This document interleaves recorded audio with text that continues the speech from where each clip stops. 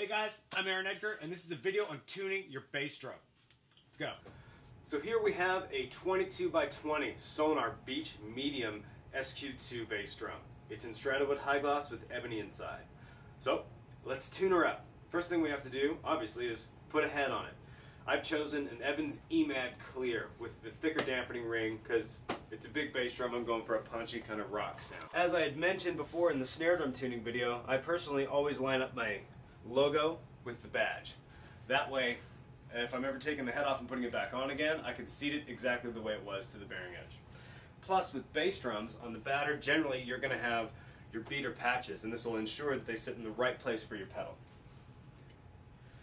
Another thing that you want to line up is whatever mechanism your company uses to protect your hoop from the pedal. So a lot of companies do it in a lot of different ways. Sonor uses, I guess, a little abrasive strip. Now that we have everything lined up, we're going to need to put our tension rods on.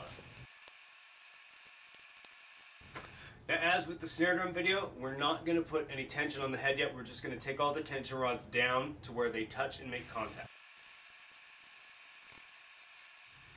Alright, from here, just like the snare drum video, we're going to tension the head up and stretch it just a little bit. While you're stretching the head, you want to make sure that it stays in tune all the way up. You might want to remove your dampening ring if you're using an EMAD at this point, so it'll be easier to hear when you're tuning it up. I'm going to use a mallet so that I don't hear much attack when I'm hitting the head. This way, I'm going to get pretty much just tone. My finger in the middle makes it so the only place that I'm really listening to is going to be the place that I'm hitting. You can't fully isolate it, but this helps a little bit. You don't need to push, although you can.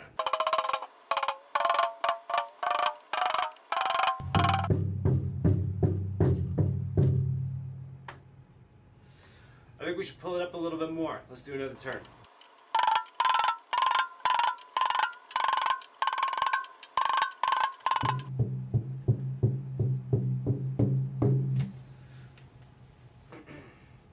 Now that we have it tensioned up higher than we would play it, it's time to do the other side. Let's leave it and let it stretch and just sort of sit at this for a little bit. Now before we get to actually putting on the resonant head, I've chosen a clear EQ1, which is technically a batter, and that's the reason that I chose that is because of the ebony veneer inside. I want to be able to see it. So one thing that we have to do for most modern bass drum sounds is we're going to need to cut a hole in the head. What I like to use is my Holes Speed Cutter. This guy right here. This little tool makes it really easy to make a perfectly cut circle in your head without having to mess around with anything. You can just pick how big you want it with moving the pin in the middle. So what you need to do is take the Holes Cutter, pick where you want the edge of the hole to be with the cutting end, and from here, then you press in really hard and just spin it around a couple times and you've got yourself a hole.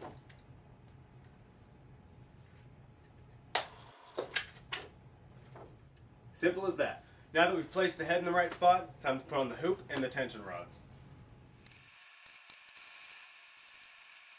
Alright, now that we have the rods to just where they're going to touch, same thing, let's stretch it out.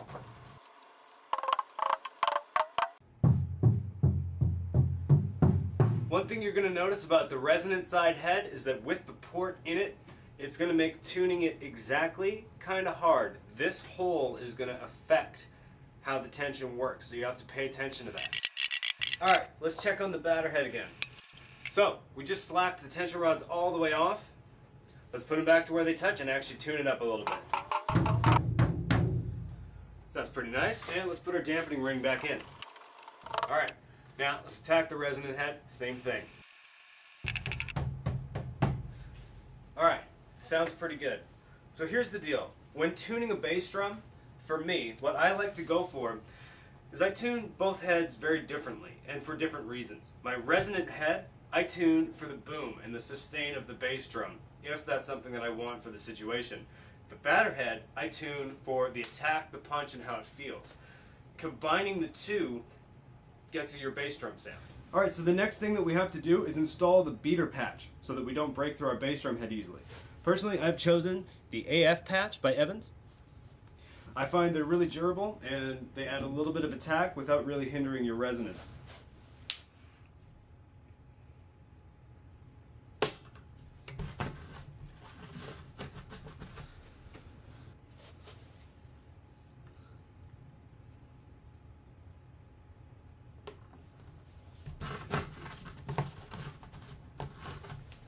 One thing to notice is when you're tuning up a bass drum, a lot of the time you're going to hear a sound that sounds almost like a bit of a tennis ball.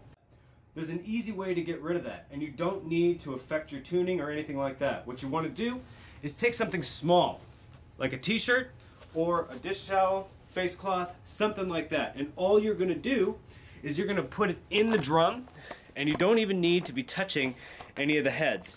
So I've got my t-shirt, and I'm going to just honestly stick it in there. Now, if you don't want to affect your tuning, just stick it down in there without touching either of the heads. As long as it's in the shell, it's going to take care of that tennis ball sound. Now, if you want to deaden your bass drum just a little bit more, maybe take away a little bit of that resonance, you can prop it up against your batter head just a little bit. And that's going to just tone it down slightly. And, of course, if you want to tone it down more, you can put more in there. You can use the Evans EQ pillow or EQ pad, however you want to call it. You can also straight up use a pillow, blankets, whatever you want. The more dead, the less rebound your batter head's going to have. So for a lot of double bass guys, that's something you want. But for a lot of guys that want just a big open rock sound, or people that are really into jazzier sounds, they're going to want more resonance out of their bass drum, and this is a good way to achieve that. I highly recommend that you listen to this video through good speakers or good headphones. The first thing to get lost through a lower end pair of speakers or crappy headphones, or especially laptop speakers, is the low end, and that's what we're working on today. So make sure you listen to this through something appropriate. Alright, so we've slapped the bass drum on the kit. Let's just hear what it sounds like after we ballparked it over there.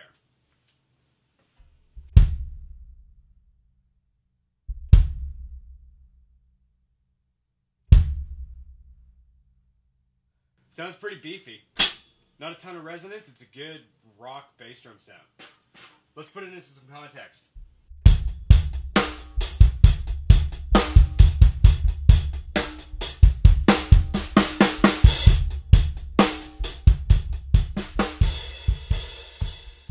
Let's hear what happens when we tune the batter head up.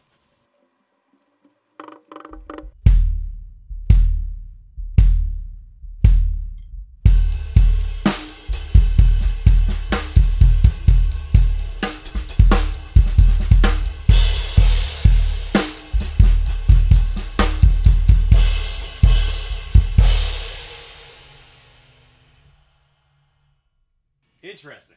Now's a good time to note that there's a couple different ways to play the bass drum.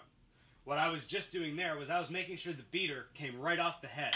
So when I was hitting it, I would make sure it bounced right back off, allowing the head to resonate. Now if I didn't do that, it makes a big difference.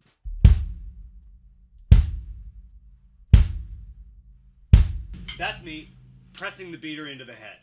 It gives it a much more punchy, dead sound. Versus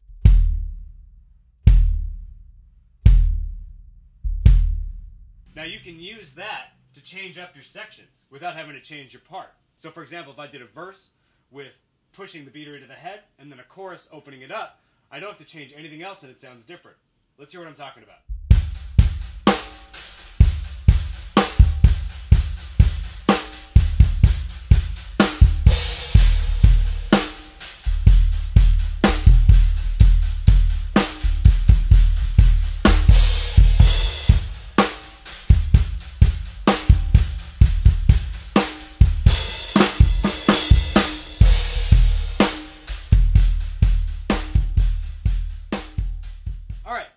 Let's see what happens when we turn the resonant head up a little bit.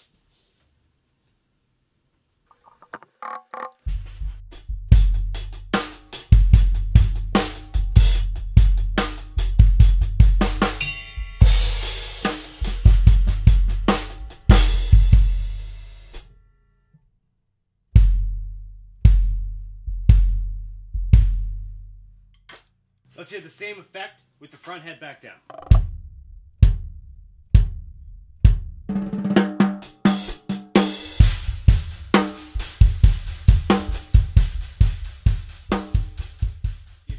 even more attack, without going to a trigger, you can start with a wood beater or something that's a hard plastic. That's going to give you a lot more just click than I'm getting right now because I'm using a felt beater. So the possibilities are really endless. Make sure you experiment with different batter and resonant head tensions and how they interact with each other to find your sound on the bass drum.